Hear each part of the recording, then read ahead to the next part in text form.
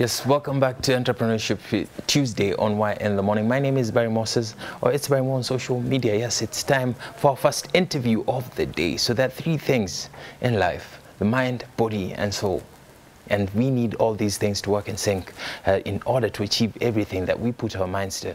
And today, we are going to be focusing on one aspect, and what other way to do it than to have Isaac Muigai in studio to dissect this. Thank you, Barry. I appreciate it. Karibu sana. Your camera is number 4. Yes. Just introduce yourself in case I left anything out. All right. So my name is Isaac Muigai. I'm a CEO of Hamanum Ratings, and that's not majorly important. What is important is that I'm a youth advocate. I like talking about the youth. I like addressing issues that relate to the youth, and everything that relates to that. All right. Yes. The youth is the youth are an endangered species. Really? Yeah. Yes, for sure. So? Everybody talks about the youth. I think it's the human. I think it's the whole human race. The whole human race. All right. Yeah. But most of the times we find projects for the youth, projects about the youth, projects seeking to solve problems for the youth. Why the youth for you? For me, I feel like these are the people who are energetic. For me, I see a youth. We have very many definitions about a youth. One of them is a youth is a person under the age of 35. There's another definition of a youth is that a youth is anybody who has energy. That's more of religious. Yeah, but and inclusive, at least. Yeah, exactly. But for me, a youth is anybody who has strength to work. You get the point. Yeah. So for me, I feel like the youth are so important. The youth are so important at the backbone of any economy, any country. You really need the youth in any kind of... They are the drivers. Yeah, they're the engine of any economy. Exactly. That's why you chose to focus on the youth. Exactly. And you're so passionate about mental health. But before we talk about mental health, there's something... this is not your first time on set. Right. Yeah, there's something we talked about last time. Yeah. And this is about organizational... Health check. Yes. Yes. Just break this down for them. What you do at Hamanum before we can carry on with the topic of the day. So you mentioned about mental health. This is just like an inverse of mental health. Organizational health is we try to look within an organization. The same way that as a human you can look within yourself. So an organization, because it's a human enterprise, you look within the organization. Within the organization. So that you can go without. All right. All right. I like it. That makes sense. You make a lot of sense. And I like the poetry involved. Exactly. All right. So organizational health. Right. When you talk about health, I'm looking at a human body, a human body as one. So do you consider an organization, do you look at it as a living organism when you're looking at organizational health? Absolutely, it's a living organism because you have living beings. Living beings. As part of it. Yeah, because without the people within the organization, do you have a company, really? All right, so like we have cells in our bodies. Exactly. The human resource are the cells to the organization. All right, in this analogy, what is the head? The head, the head are the leaders. The head are the leaders? The head are the leaders. All right. Yeah. The hands? The hands are maybe the supervisors, I don't know. All right. The legs? Maybe the people who are working. All right. Yeah, but every part is important, really. The mouth? Yeah, because I think, Barry, what you're trying to ask in all this is who is who in an organization. Yes. We have roles. We have roles within an organization, but I don't think the roles are important. The roles are not that important. Is that we need to realize that we're dealing with people within an organization. First. Yeah, you have before their roles. Exactly. Because when you hire a hand, it comes with a heart too. You know, because we've made this a little bit technical that these are just people to earn money, and we really hate our jobs nowadays. You really want ikifika 5 and I'm out of this place. Out. You don't even want Monday to come back again. You don't want to be in this place. Yeah, and you take that stress at home because if you're not happy at work, trust me, the same energy. You project it at home, at your workplace. And you know, Barry, you spend a lot of time in work. Should actually be paying rent at work. Even more than home. Yeah, we should actually How many years did you spend even with your mom? Maybe 20 years or 25. A very short time, yeah. A very short time for sure. But so you spend a lot of time away from home. Away from home. All right. So the rest of your life you're at work, you're working. So this needs to be solved. Exactly. This part of our lives. We need to see it as a human enterprise. These are people that you're dealing with. All right. And the best organization right now are looking at a human a human being as a person, you know, you do not care about the profits right now. Because let me tell you, Barry, you see, there's some of the things that you cannot force out of people, like trust.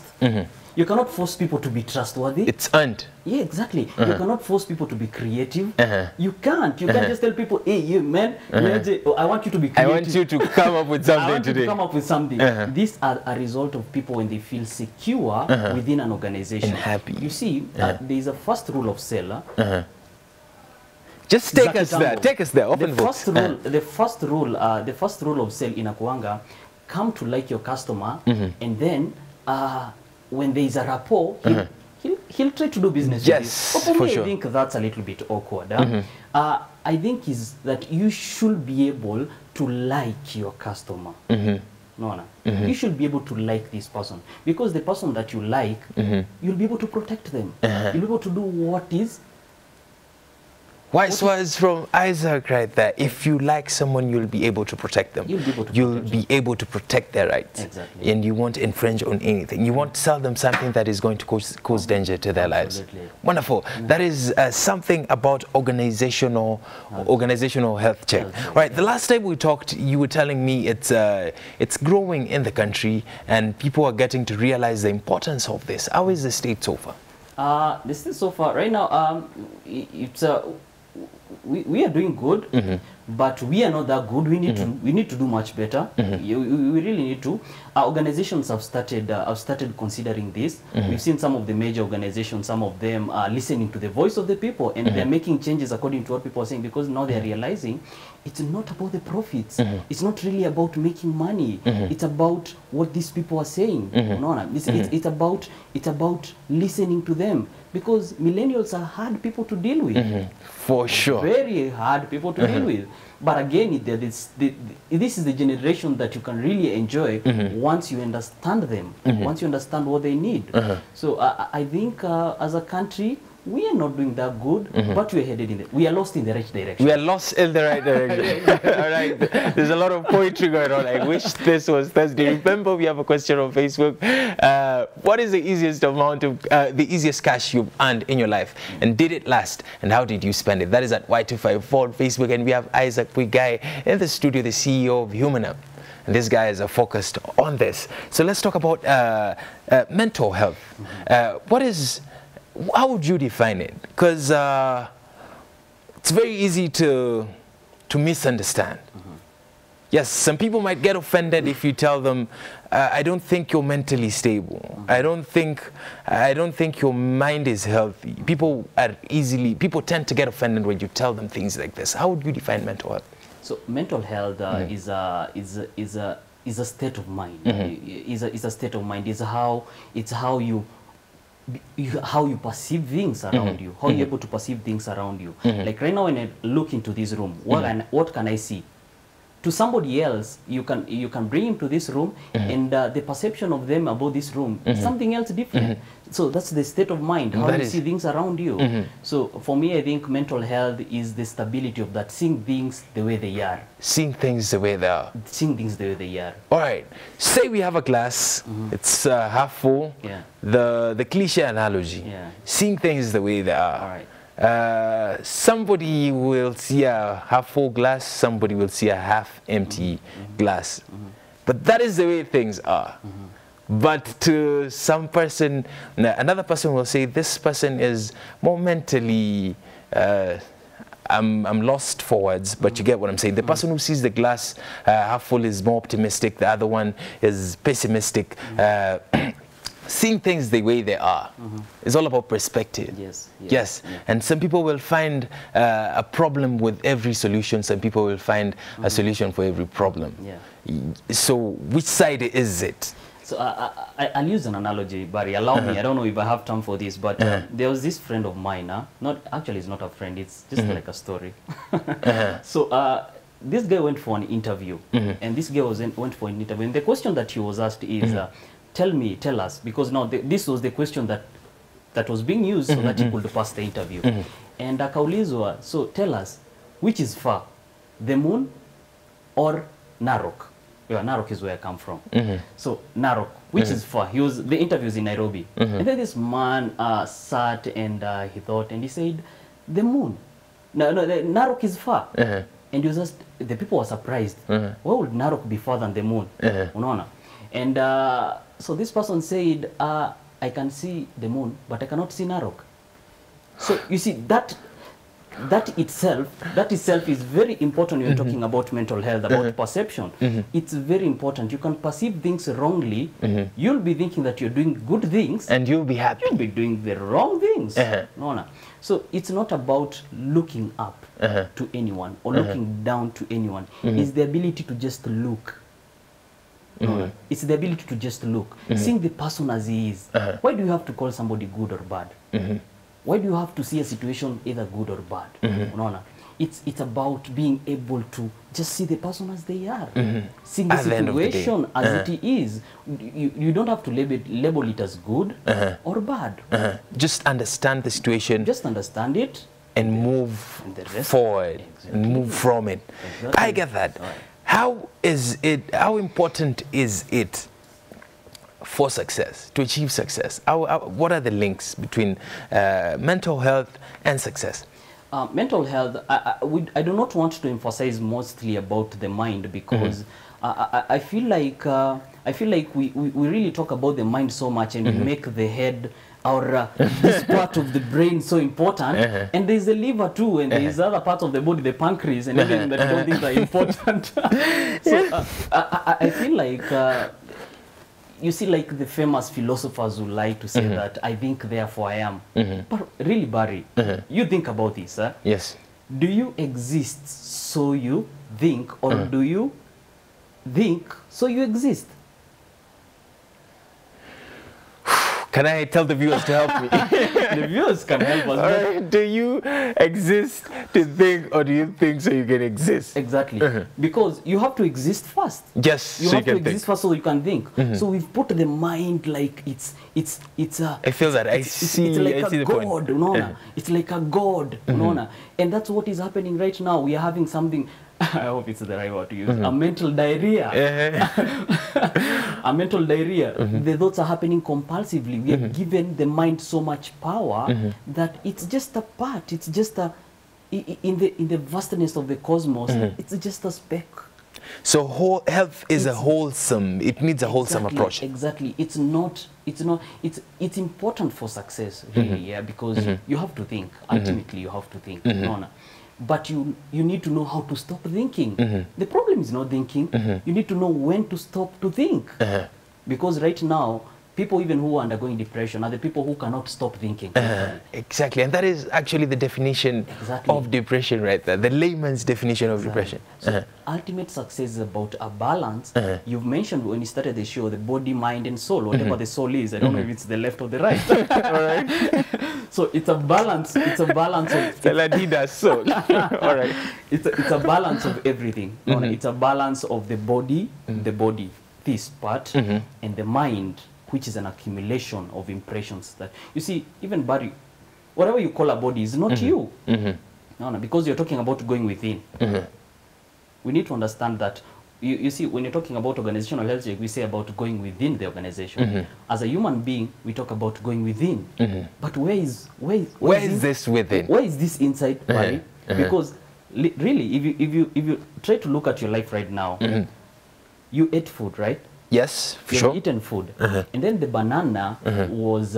How did you know it was a banana? Okay, maybe say let's say it's a banana. It was a banana. It was a banana. This guy is reading minds. All right. I can be a mistake. All right. So you ate a banana, and the banana, after some few hours, it becomes you. It becomes you.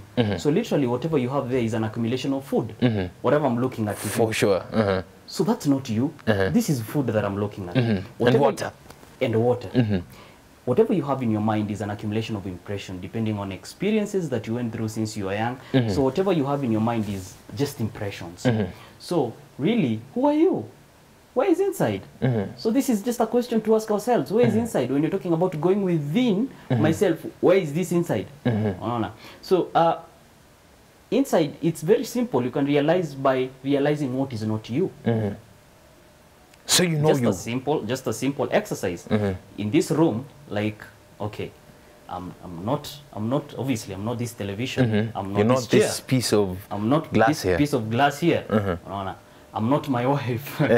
For sure, for a fact. I know that's a bit taboo. You had to become 2 in 1. Your children, your children. I'm not. Your children will tell you even by themselves that you're not. They're not part of you. So the moment you continue asking these questions and maybe realizing what is not you in life, what is you will come. So you don't need to think about these things. Just let life come. Yes, exactly. All right. Yeah. It's that simple. Let life Very come. simple. All right. At the end of the day, for me to stay alive, I need to eat that banana in the morning. I need to drink that water. I need to walk a bit. I need to stretch. All right. I'm guessing that is the same for me. I'll take you back to the mind again. Right. So at least you know the basics. It's a primal instinct to survive physically. Yes, you know you have to stretch a bit, you know you have to eat, but the mind, not so many people know what to feed it. Not so many people know how to take care of it. Not so many people know the link between what's here and what you're going to give out. So what are some of the tips you'd give somebody who wants to be full? Mtu anataka kushiba. I'm a fan of Bruce Lipton. Bruce Lipton is a famous scientist, and he talks about how when you're young and the neural pathways are formed. The neural pathways are some parts of the brain that form when you're young. You see, there's this philosophy, not philosophy, it's the science, it's a research that says that your personality forms at the age of 6. 6 years old, your personality has already formed at that time. Right. Is it influenced by the surrounding? Yeah, it was influenced by how you grew up, the experiences. Between 0 and 6. 0 and 6. So whatever you were exposed to, the neural pathway is formed. So that's how your personality formed. I don't know. That's what the scientists say. But Bruce Lipton tends to say this, that you see, it's so hard for you to change at this age, at your age right now, because they have already locked. The personalities have already locked. So whatever you're thinking that you're doing right now, you're thinking that it's conscious, but it's subconscious. So the subconscious mind, 95% affect your behavior right now. So you think that literally that you're doing whatever you're doing is very conscious, and you're doing it out of your mind, but literally it's something that happened way something back. that has been exactly data that has been fed to your brain over time. Exactly. So about feeding the mind is about realizing some of the subconscious part of you, and the only way that leads us back to going within. Exactly. So what happens is that in psychology we say metacognition. Metacognition is thinking about your thoughts, thinking about what you're thinking. So why go in that situation? Like you get out of yourself and then you look at yourself. So, criticize yourself. So this person, blah blah blah. Yeah. So about feeding the mind, it's important to realize that you interrogate how you're feeling, listen to how you're feeling, and then after you've listened to how you're feeling, then the next step is feed your mind with what you want. I don't know what you want, pain or pleasure. Pleasure, for sure. Exactly. All right. But a little bit of pain sometimes, it goes a long way. You do want some pain? Yeah, pain is inevitable anyway. Pain is inevitable. Suffering is a suffering is a choice. Yeah, they say you hope for the best, exactly, but you prepare for the worst. Yeah. So whatever you want, pleasure, you continue doing that repetitively, because your neural pathways formed when you're young. So in order to change them, you'll need a lot of work. I won't tell you it's simple. I won't tell you it's simple. If you need to go to a psychiatrist, if you need to read a book, do it. You need to change. You know that goddamn A when you're reading it ukiwa mdogo. You know how that hard that was. Saizi bari you can write that A ukiwa umefunga macho yako. Yes, for sure. Yeah, so it's not that easy, but it's a process. But again, it's very simple. It's a process, it's a journey. It's not that easy, but it's very simple when you realize it. Absolutely. All right, so it's all about self-realization. Talk to yourselves, talk to your thoughts. All right, at what point do you know that, all right, I need to stop thinking now? I've been thinking too much. I need to stop thinking. How do you even know? That's a funny question. Yes, because we talked about it, and it's not easy to stop. Sometimes you just think and think and think and think. Some people go to the extent of hurting themselves physically. Exactly. So the only way that you can know that you are your thoughts are on overdrive, they're happening compulsively. Overdrive. All right. Yeah, zina happen compulsively is when they start acting against you. Because your thoughts, it reaches a point when, you know, the mind was supposed to protect a human being, literally. In our world today, the way the mind was created by the creator, the creator, it was supposed to protect us from danger, but literally what is happening right now, the mind is acting against us. The mind is happening against us. You see, when it reaches that point, you'll know. You have that intelligence. You'll know. You'll know, Barry. Everybody will know. You will know. You will know. Everybody has that intelligence. As they say, you can't lie to yourself. You can't lie to yourself. If you're honest with yourself, you'll know that at this point, now my mind it's going against. All right. What do you do when you feel like your mind is going against you? I've heard that you can combine physical exercise, you can combine physical activities to some mental exercises, but sometimes it's easier said than done, you know. Yeah, so you see, this question is like a person sitting under a tree, and then he says that, ninakaa chini ya mti na matunda zinaniangukia, zinanigonga kwa kichwa. So what should you do in that case? All right. You just get up and walk. Yeah. Get up and walk. Simple. When matunda zinakuangukia ama mvua inakunyesha, you find shelter. Find shelter. It's that simple. Exactly. Wonderful. Y254 channel on Twitter, Y254_ channel on Instagram, and Y254 on Facebook is the way to interact with us. Remember, we have a question on Facebook. What is the easiest cash you've ever earned?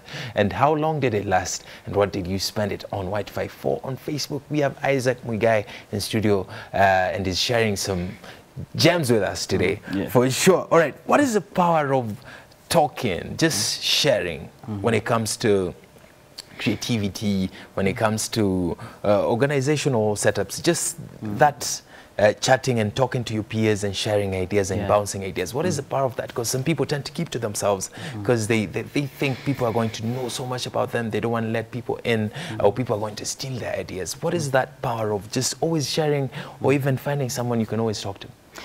Communication is very important, and I want to mention one thing is that people are not perfect. Yeah, if you really need perfect people, I think the best people to deal with and the people who are absolute are two people only, the dead and God. The dead and God. The dead and God. Those are the perfect people. So if you need perfect people, I think you need to go to heaven right now, literally as you speak. Right now? Right now, wherever heaven is. We go to the mortuary. Yeah, exactly. Or go to the mortuary.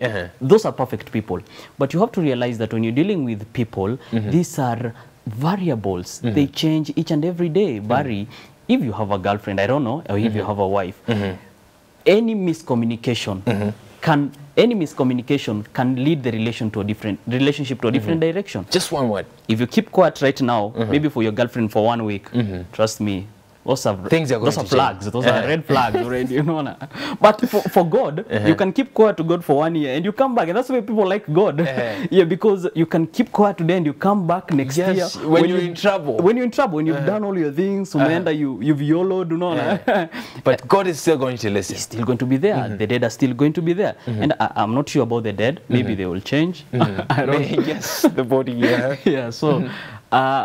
It's very important to realize that when you're dealing with people, these are variables. They change each and every day. And when you have that in mind, you're not going to be judging people. And that's why earlier on I said you don't need to look up to anyone or down on anyone. You should be able just to look at people the way they are. Just relate to people. Communication is very important. Speak your mind out. Speak your mind out.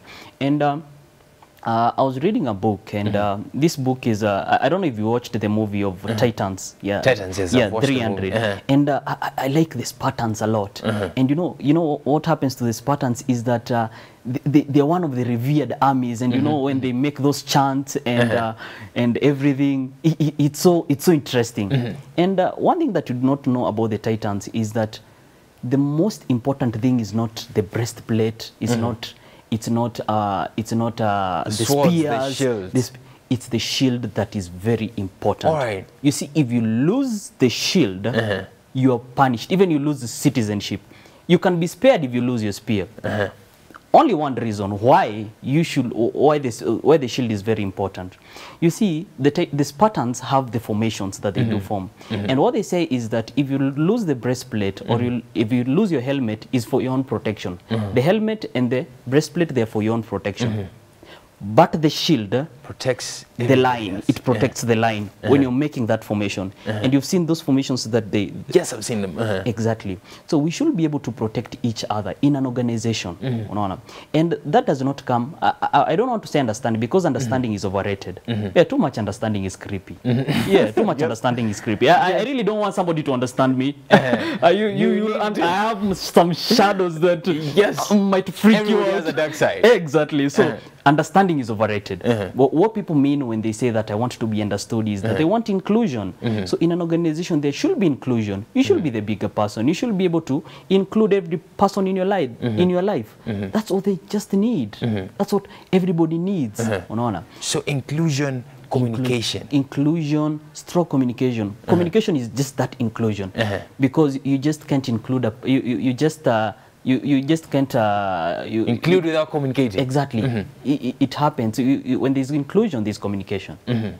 Yeah. So wonderful. Thank you very much, Isaac, for the gems you've dropped today. One thing I'd like you to share with the viewers before you leave is somebody out there has a startup, is outsourcing some services, akuna employees wake kama wawili hivi, watu wake wanduthi wa kudeliver, so he's running some form of organization from home or whatever. What is that advice you'd give this person? Profits aside, just growing the organization healthily. So this is my camera, right? Yeah, that is your camera. So look them straight into the eyes. So what I would like to tell you is that, very simple, is that just know your why. Once you realize why you're doing what you're doing, the rest, your W's, the rest is workable. All right. Just know your why. Simple. And what?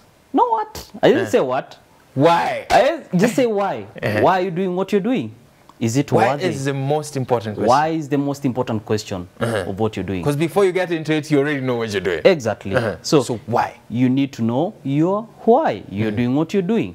If you feel comfortable, if you feel like it's for the benefit of the people, go all out. I always say that if you love strong. If you hate strong. No, whatever you decide to do, do it with all your heart.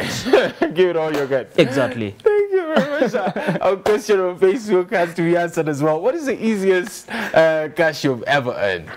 The easiest cash that if you can remember. I don't know what you mean by easy. What I mean, like that one that impressed you. You didn't break a sweat as much, and you were like, "Oh, I earned this." I earn cash without breaking a sweat, but every day of my life. I feel that because you do what you love. I love and that's how life should be. Thank you very much for coming, Isaac. I appreciate it. We appreciate you so much. This is your second time. I'm looking forward to a third one. Please, let's have that. All right, let's connect that body, mind, and soul, as Isaac said, and know your why. Why are you doing whatever you're doing? That is the most important question you should be asking yourself. And the most important question today is that one on Facebook. What is the easiest cash you've earned, and how did you spend it, and how long did it last? Y254 on Facebook. Interact with us. We'll be sharing your opinions and your views towards the end of the show. My name is Barry Moses, or it's Barry on social media. Alex is coming up next. Don't go nowhere.